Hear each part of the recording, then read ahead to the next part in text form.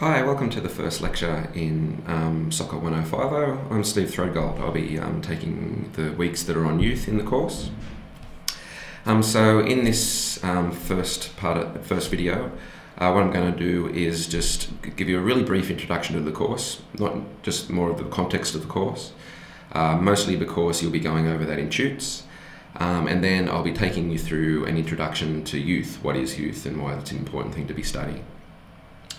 So this is a pretty new course. It's the second, it's kind of only been running for a few years, and it's been designed to bring together some research strengths in the school and to have students be able to kind of get exposed to that, I suppose. So there's the Newcastle Youth Studies group that involves myself and Julia Coffey and David Ferrugia and Pam Nyland. There's the new criminology degree that that Xanthi Mallet is running. So there's also a strong research culture in sociology in Newcastle about the sociology of health. So this course is trying to bring those together. It is framed around young people, so I'll be doing 4 weeks on youth.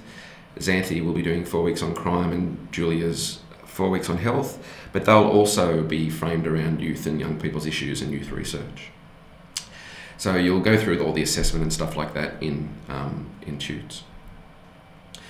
So this lecture is going to go through those things. I'm going to break it up into 3 different parts. I'm going to kind of outline what youth studies is as a field. I'm going to talk a little bit about adulthood and some theories around what the elongation of youth means, and talk a little bit about youth cultures. So here's part 1. So what I want to begin with is just talking a little bit around this very idea of what youth is.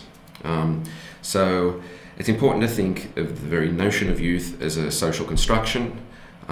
Just like adolescence, it was discovered by psychologists in like the 20th century. Youth is used in a particular way to analyse aspects of society in the ways that we move from child to adult.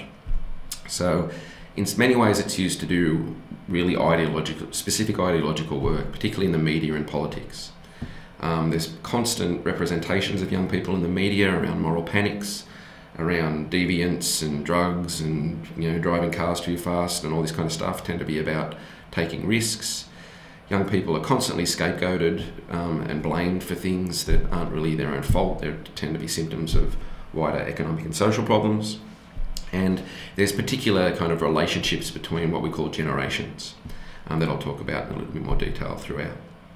So in this sense, we can think of, very broadly here, youth as just a word. It means so many different things that it's kind of difficult to situate all young people in the same category because, they're very different in terms of class, race, gender, different countries, different religions and all that kind of thing. But youth itself is used in youth studies to think about this kind of period between what we define as being a child and adult. There's this like transitional period in the middle, and it kind of shows us how these kind of relations of power that are related through age. So youth studies is generated as a field in that time, and it's really kind of grown to be a really strong part of what sociology is today. So we can think here in terms of how there's like an ever-growing amount of conferences around the world around youth studies. There's specific journals called the Journal of Youth Studies that myself and Dave Ferrugia and other Newcastle sociologists are editors of. It's again meant to kind of be a very broad understanding of the lives of young people. It's also been really important, I think, youth studies in kind of uncovering what are the kind of new risks that people face. Young people tend to be at the vanguard of social change. They're the ones that kind of tend to be facing the most kind of pointy problems from it. And so youth studies is often a kind of point to the future in many ways. It can get us to help us to understand social change in particular. So youth studies has developed as a field quite rapidly, particularly since the 90s, and I'll go into some reasons of that. But it does leave a lot of things out, and particularly the global south is still particularly underrepresented in youth studies. it's largely been associated, since the rise of what's been known as the Birmingham School. There's kind of key subcultural studies that you got some of you guys that would have done Soccer 101 would have seen, around how rather than seeing youth in that kind of moral panicky way, being a threat to society or being vapid or being false conscious dupes or whatever, there was this ethnographic research that started to show that maybe some of young people's popular cultural practices and youth cultural practices were possibly a site of resistance from dominant norms. And here things like punk and goth and the mods and rockers and stuff like that started to be seen as a site of not really just consumption, but also maybe production, producing various forms of identity and resistance. Since the 80s and 90s, there's been a kind of development of what we've called youth transitions. And this is the field of study that looks at the ways that young people move from being a child to adult, from going to school to getting a job, from being single to having a partner, and to living at home with a family if they're lucky enough to have that, to be able to get a place of their own. So much of this work in the field of youth transitions has highlighted how that period of being a child, of transitioning from being a child to an adult, is elongating. Many of those markers of adulthood, of getting a full-time job, getting married, having kids, having your own house, happening much later in life. So within that, there's been a kind of key interest in how inequalities affect that transition. There's also been a rise in new studies as well that look at things like space and time and effect and labour. So there's been a real broadening of the field in recent years.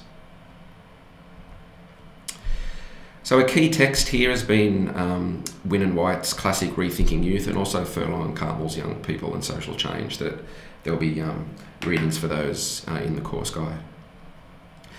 So in these kind of classic texts now that were published in the 90s, they argue that while there's a group of people that we can maybe call youth that share a similar age bracket, and the official age bracket has been 15 to 25 as kind of defined by Centrelink and institutions like that.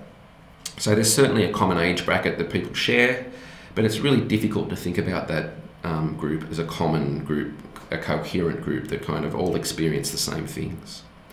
They may experience the same economic, social and political conditions, but they experience it in very different ways based on where they grow up, who their parents are, whether they're male or female or black or white, and all these other kind of key sociological contours of inequality. So it's important to think here youth as a relational concept. Youth gets us to kind of get an understanding of how power works between groups and how institutions relate to people of a particular age as well. What Rethinking Youth also asked us to do was reconsider the kind of dominant tropes of the way youth is represented in mainstream society, particularly the kind of psychological notion of youth being this kind of thing in development, from being risky to secure and all these kind of things. What we get an understanding of here is that there's a kind of demand on young people to be good citizens and develop good morals and all this kind of stuff, and that they mature after a certain time. But I think if you look a little bit more widely, you might kind of look around and see a lot of immature and irresponsible adults. So it seems here that youth is often scapegoated in moral panics again for these kind of large-scale social problems. They're seen as lazy, irresponsible, not trying hard enough to get the right jobs or whatever. And what much youth study shows is that these stereotypes of young people are really individualisation. They individualise wider social problems. They start blaming the individual rather than thinking about the economic and social cost of that.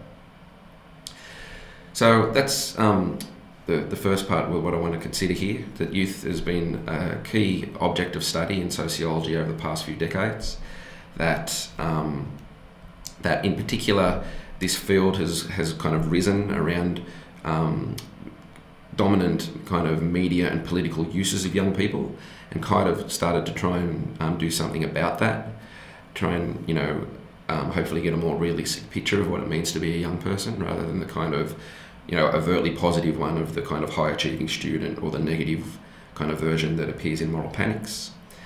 We think a little bit here about how young people are used as scapegoats, and also how generations are kind of set up as kind of opposed to each other. Particularly, you'll kind of see Moral Panics all the time. It tends to be kind of older people reflecting on young people, how they just don't seem to get it, they don't do it right, and back in my day things were better. Okay, that's the end of part 1.